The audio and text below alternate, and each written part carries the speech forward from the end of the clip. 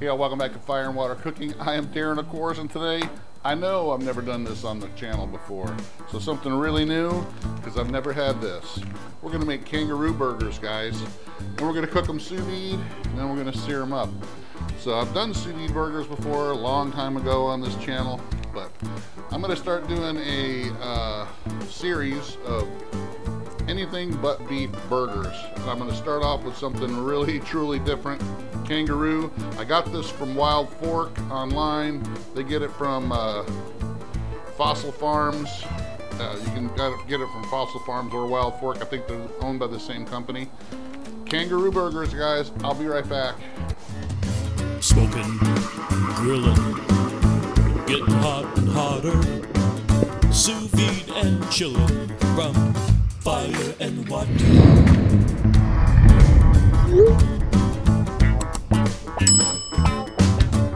Alright guys, like I said, it is Kangaroo, but it's got about 4% beef added for fat, I believe, because Kangaroo is very, very lean. So, never had this before. I decided there's a bunch of different kinds of meat you can get from Wild Fork. So, I'm going to try a couple different ones. But kangaroo, ostrich, venison, pork, anything but beef. So we're going to do the kangaroo today. I'm not going to have my wife eat it. She is very, very weary of trying anything new. So the kangaroo burger is going to be me. But what we're going to do is we're going to actually patty them up into thick pub style burgers. And then we're going to sous vide them. And I'm going to sous vide them at 140 degrees, which is right at medium. I'm going to do that for about an hour just to get it cooked all the way through. Then we're going to sear them off in the Kamado Joe Classic 3 on the new Kamado griddle, the carbon steel griddle. So get a nice real hard sear on these, make a medium kangaroo burgers, guys. I can't wait. I'll be right back, show you how I'm going to season them up. Alright guys, I'm going to get the kangaroo out of the pack here. And one of the reasons why I'm going to sous vide it is I want it to cook all the way through and get pasteurized, but I still want to make this more of a medium. I don't want it really medium rare. Just not really sure what this kangaroo is going to taste like. Like I said, I'm the only one who's going to be eating this. My wife, going to spare her from trying this out. And so since I'm not really sure, I don't want it to be totally medium rare. I just want it to be medium. So that's what we're going to do. I'm going to do about 1/3 of a pound, I think. This is 1 pound pack right here. So it's going to be a pretty good sized burger. It's windy out here today. I'm trying to do it with my press here so that I can get a nice good burger shape.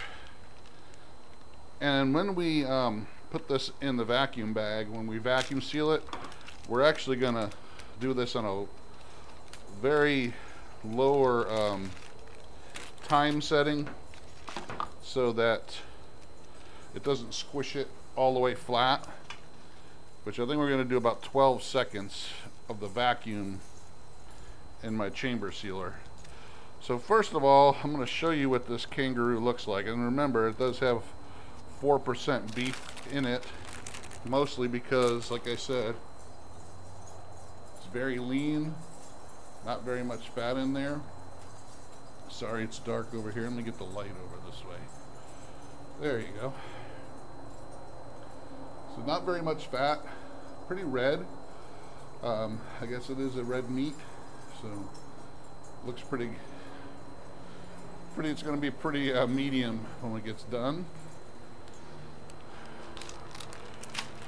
So I got my nice patty there. I'm going to take the other burgers that I'm making here from my wife and my daughter, do the same thing.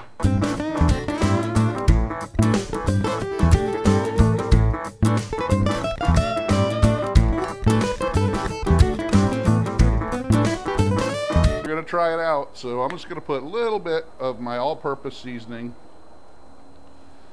salt, pepper, garlic, black garlic, onion powder.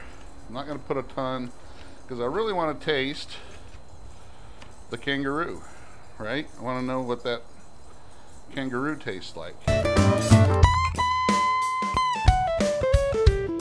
We're going to put them in my vacuum sealer bag here, guys.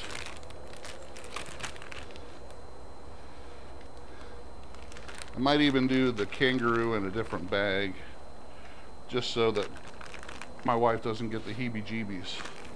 Alright, that's what I'm going to do. I'm going to vacuum these up and I'll be back to show you what they look like on that low setting. I'll be back. Alright guys, I did right at 15 seconds on the chamber sealer and it took just enough air out to where these aren't going to float and they're going to sous vide up really nice and they're not going to be smushed. Right after that I got my griddle all heated up.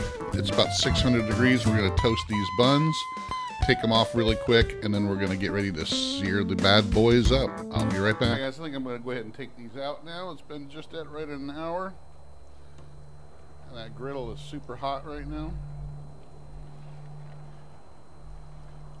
Alright, check these out. It's my Kangaroo burger. Here are my beef burgers. Look a little different. Remember, the Kangaroo burger was a lot more red for sure.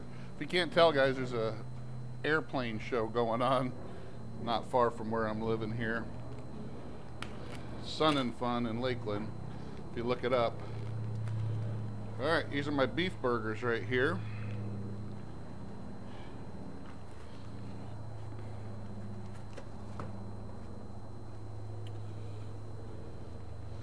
Look kind of pale, but remember, we're going to pat these really dry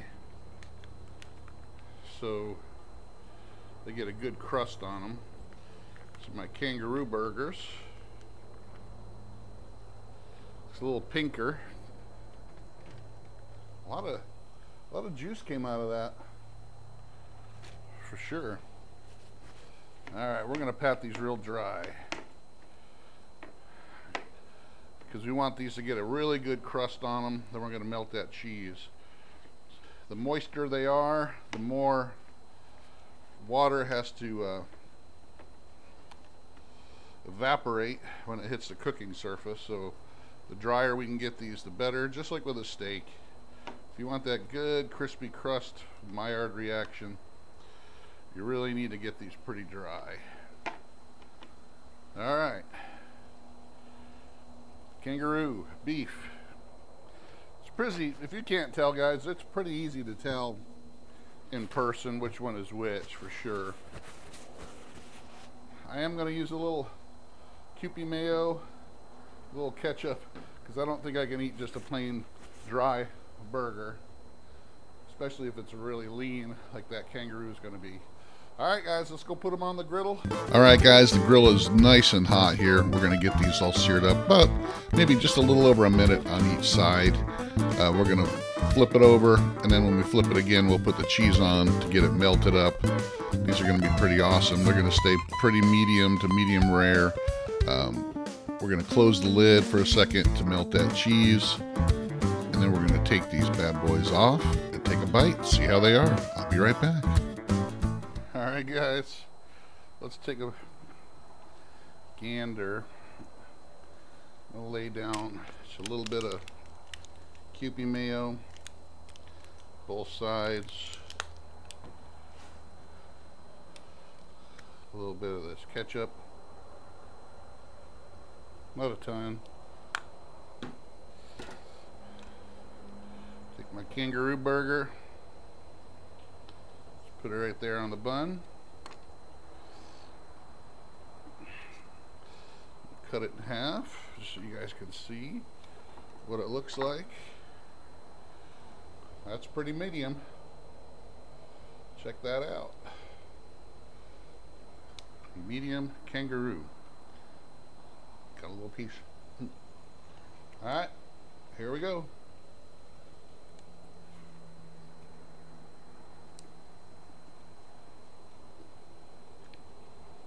Well, I really really can't really taste that much of a difference between ground beef, guys. Maybe just a little bit sweeter. That's about the only thing I could say. It's still a red meat.